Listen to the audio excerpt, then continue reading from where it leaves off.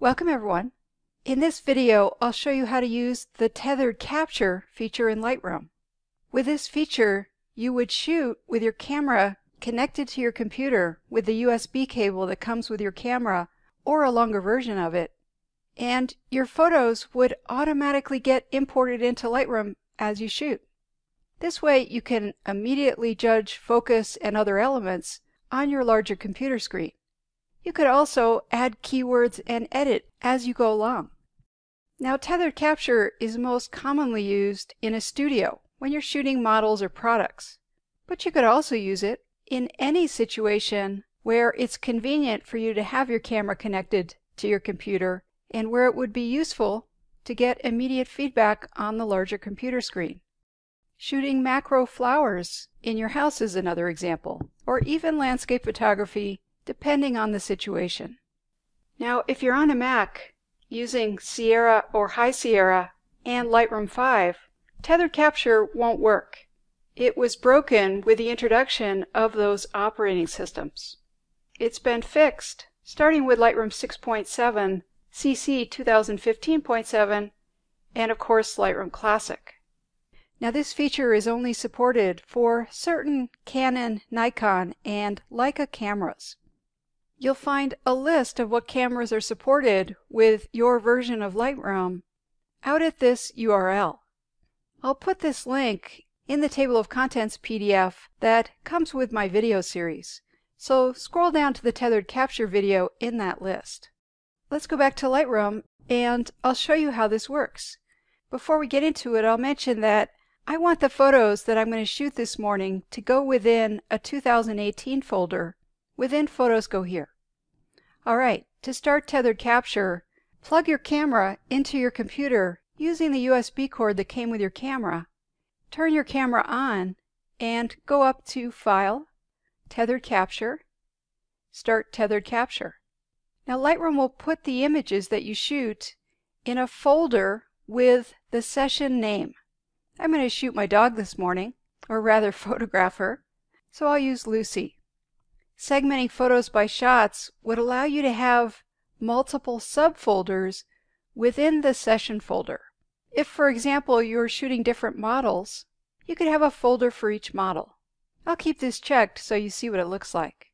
Next, you can choose to rename your files as they're being imported. The session name sequence template draws on the session name from up here, but you could choose any renaming template. If you don't want your files renamed, choose File Name, and you'll get the file names that your camera generates. Next, we'll specify the destination or the location that the session folder will go into. I'll click on Choose.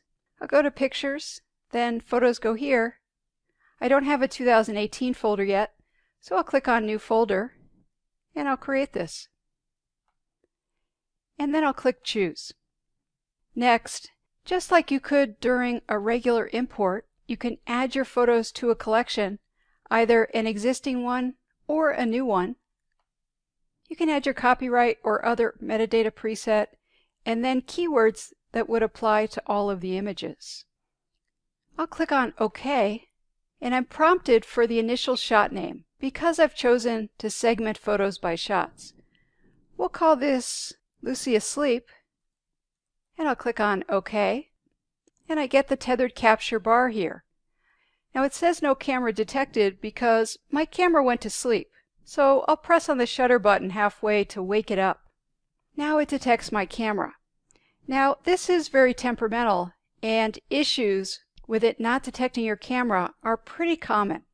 I can't go through all of the troubleshooting steps in this video, but I will refer you to a troubleshooting document that Adobe has put out. So again, I'll put this link in the table of contents PDF. Alright, my camera is detected. I see the session name, the shot name, a summary of my camera settings, and then I could choose to apply a developed preset if I wanted. Now I can trigger capture with the button here, or I can trigger it on my camera. I'll use my camera. And there's the image right away. I'll double click on it to go to Loop View. You can drag the bar down to get it out of the way. You can also make it smaller by holding down the Alt or the Option key, which turns the X here into a minimize button. Click on that. Then you would hold the Alt or the Option key down again to get the plus icon. You click on that to expand it. You can hide this either by going up to File, Tethered Capture, Hide Tethered Capture window, or you can use Control or Command T to hide and then redisplay the bar. But from here I could zoom in, I could add keywords as I go, I could edit as I go, etc. Let me move the bar out of the way so we can see the folders panel.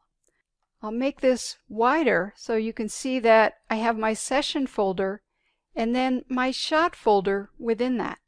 Now for photographing my dog, I really don't need all these subfolders. What I would probably do instead, to make my session name folder consistent with what I've done elsewhere, is name my session today's date 01-22 and then Lucy. Of course I could right click and rename it at any point. Now if you have a Nikon camera and you trigger capture from within Lightroom here, then you can't take another shot until that file is saved to your computer. If you use the button on your camera though instead, you won't have to wait. To my understanding, that's only an issue with Nikon. Nikon also doesn't write to the memory card as you're shooting tethered. Canon does, so you get that backup. If you're having trouble with Nikon Tethered Capture, try taking out the memory card since it's not using it. I'm not sure, frankly, whether Leica writes to the memory card. I'll take another shot here. As you shoot, Lightroom automatically moves to showing you the most recent shot. If you don't want that to happen, you can go up to File, Tethered Capture, and deselect Auto Advanced Selection. I won't do that though. Now I want a new subfolder, a new shot. So I'll click where it says Lucy Asleep and I'll type in Lucy Awake. And I'll click on OK. Lightroom immediately creates that new folder. And I'll take another shot. Lucy, look! And I'll move the bar down. Obviously I need to work on focus, but at least Lightroom's doing its job. Now I almost forgot to mention that if you're shooting without this bar displayed, I'll do Command T to hide it. You can initiate a new shot by using the shortcut Command or Control Shift T. I'll cancel that. And I'll do Command or Control T to get the bar back. To close Tethered Capture, you can click on the X here, or you can go up to File, Tethered Capture, Stop Tethered Capture. If you're shooting and Tethered Capture freezes up or it suddenly doesn't recognize your camera, try turning the camera on and off. If that doesn't work, close Tethered Capture and reopen it. If that doesn't work, unplug the USB cable and then plug it back in. And then, if you still have issues, refer to that troubleshooting document.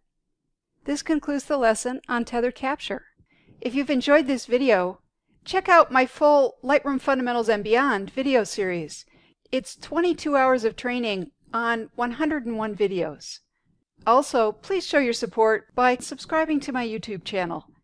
That tells everyone that my videos are worth watching. Thank you. I'm Laura Shue.